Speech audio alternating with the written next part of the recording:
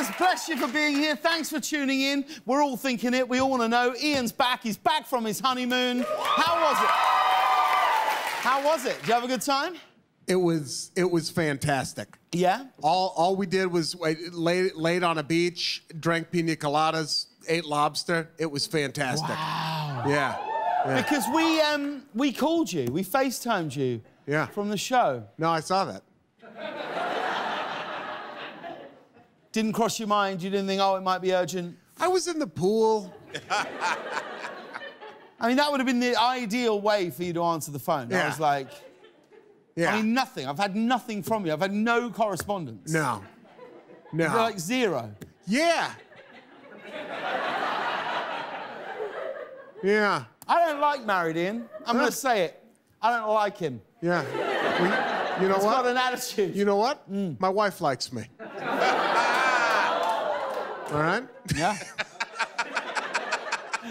But you had a great time. Oh, dude, it was fantastic. And then I came back, and yesterday I had, like, the husbandest day ever. I'm really taken to it. I went to a store that just sells barbecue equipment. Exceptional. I went in there, shout out to Manny at Barbeques Galore in Pasadena. I think that's what it's called. I think that's what it's called. It's called Barbeques Galore. I think it's called Barbeques Galore. Now that I'm saying it, that definitely sounds like what it wouldn't be called, but...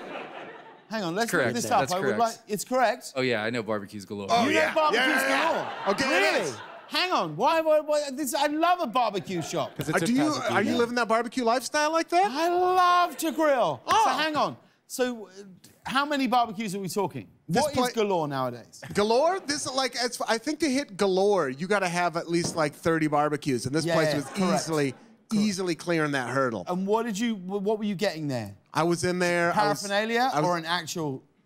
The queue had been taken care of as a wedding present, so I was in there getting barbecue paraphernalia, premium lump charcoal, like sort of a scrubber. I was getting like accessories from a queue. I was getting like a coal starter, which Manny hooked up too. Go on. He took $10 off. Stop. Yeah. Manny is an absolute god. Dude, Manny, like if you're going to Barbeques Galore in Pasadena and anyone but Manny comes up, I'd say wait it out. If I go to Barbeques Galore in Pasadena and I say, is Manny here? And they say, he's not here today, I'm going to turn around, I'm going to walk straight out of there. Yeah. I'm going to go home, I'm going to say to the kids, guys, we'll order in. Yeah. We're not having a barbecue. Yeah. And they'll go, why? And I'll say, Manny wasn't there. And do you know what they'll say? Even my daughter, Charlotte, who's 4 years old, she'll go, I completely understand. Yeah, absolutely. Yeah. Are you cool with us talking about Manny's Barbeques Galore? Yeah, I mean, I guess so. I'm a little bit more upset that you were so close to Manny's Galore, or Barbecue Galore, which is like, right next to where I live. And you didn't even bother to say, like, hey, you want to come and hang out at Barbecue Galore with me? Well, Nick, I can clear this up for you. That is married Ian. Because he's actually not interested in friendship anymore. Yeah. That's the truth of it. Now he's got Dana, and this is going to backfire. It'll be a backfire in a big way. Yeah. You're going to wake up, you have 2 kids, you're going to look around and think, who are my friends? You're going to realise you don't have any. It's true. It's true. It's true. It's true. It's true. Or your only people that you'll know as friends are your wife's friends' husbands. You won't know what they do. You won't know where they work. You won't know where they were born. And you will spend countless Sundays and Saturdays in parks and play dates and things, standing, talking to them, going, wow. You won't even know their second name. Yeah. It'll just be Phil. And it'll take you a year. It'll take you a year to even know that this guy is called Phil, because all you'll know him as is like, oh, that's Fox's dad.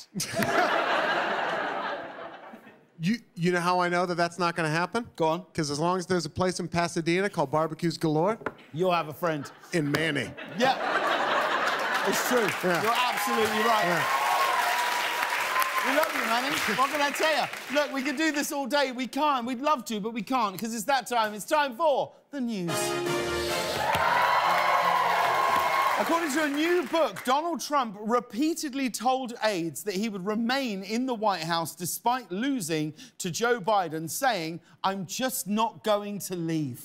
I hope he did it like Jennifer Hudson in Dreamgirls. I hope he's like, "No, no, no, no, wait. No, no, no, no, ah!" Trump said, "I'm just not going to leave."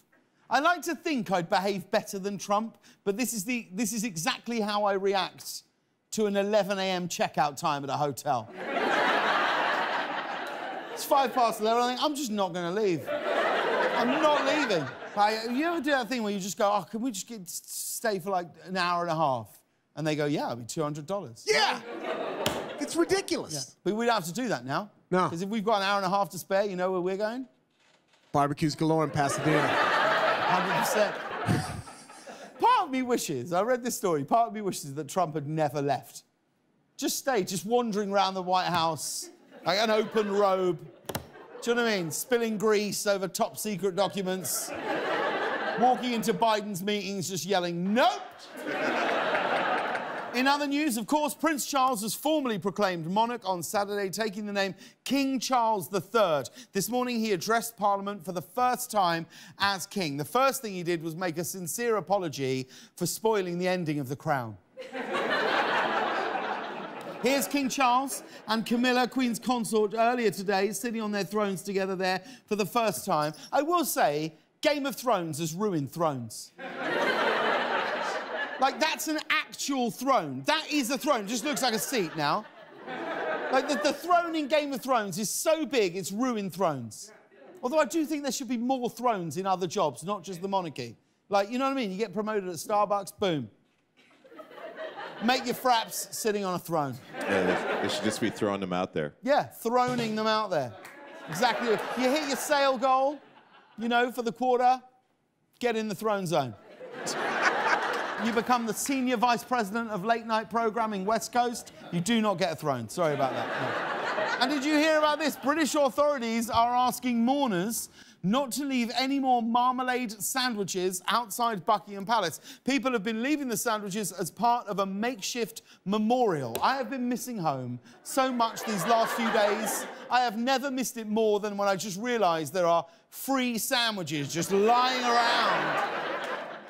Although I must say, anyone who knows the Queen knows that the way to her heart isn't marmalade sandwiches, but a perfectly made martini. And if you're here in Los Angeles and you would like to honour the Queen, make it a turkey club with applewood smoked bacon. Just leave it outside Television City, and I personally will make sure that it gets to the proper location.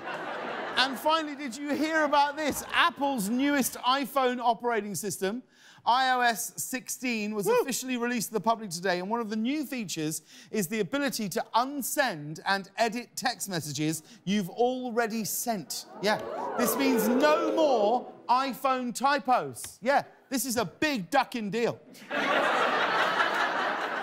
You have 2 minutes to delete your text, which in turn means your recipient has 2 minutes to screen grab it and show everybody what you really think of Chris's new girlfriend. This has already happened to me. It's already happened. Tom Cruise texted me this afternoon saying I was his hero. He said I was his inspiration, but there was a typo, so he deleted it.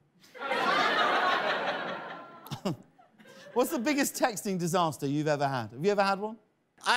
This was before I met the woman who I'm now married to. Yeah.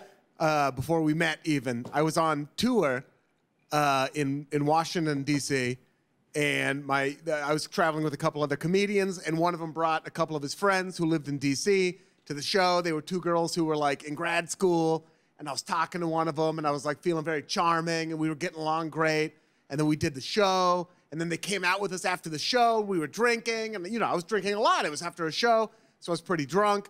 I was like, man, this is really going somewhere. Like, me and this girl, I think that, sparks are flying. And we parted ways without anything happening, right? And then I went on and kept partying throughout the night, and I woke up the next day, you know, like at 10 a.m., I looked at my phone, text messages, you know, from a bunch of people, including one from that girl from the night before. And what that text message said was, "Hey, Ian, it was so nice meeting you last night. I don't know what you're doing right now, but I wish you were having sex with me instead. I know. In fact, after talking to you, I can't think of anyone who I'd rather be having sex with. You were so smart and so funny. I hope we get to run into each other again soon. Bye. And I like lost it. I was like, I knew it. I knew she was feeling me. And like I went and got my friends and they were like, oh dude, I told you. We were all like, we went to like breakfast and got champagne. We were like celebrating. Like I had hooked up with her, you know what I mean? And I was like, oh, like at this point I was like, oh, it's been an hour. I got to send a text message back. I haven't responded. She sent that at like midnight. You know, it's been like 12 hours. So I sent her one. I was like, hey, it was so nice meeting you too. I also wish we were having sex. I bet having sex with you would be really fun. You seem so funny and smart. You'd probably quoting facts about history while we were doing it. And I would think that was rad. And I sent it. And then I heard nothing for like 2-3 hours. And I was like, oh, well, she's probably feeling pretty shy because that was a pretty, I'm a comedian. She's just a grad student. She's not used to like, you know, the like go-go lifestyle that I have. So I sent another one. I said, hey, hope you don't feel bad about that text you sent. You know, good for you for putting it out there. I would have done the same. I sent it. A few more hours went by. At this point, it's like 10 hours since the text. I send her one more. I was like, ha, ha, ha, oh, I get it. I made you wait 12 hours for a response. Now you're making me wait 12 hours for a response. LOL, honestly, I respect it. Send. And now 5 minutes went by. And then I got another text message from her. She finally replied. And I opened it, and I read it. And it said, hey, Ian, you sent yourself that text from my phone last night.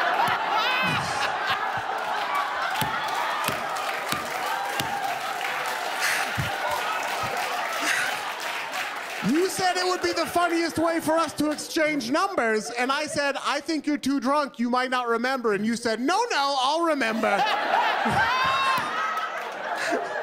Just to be clear, I'm not interested in you sexually or otherwise.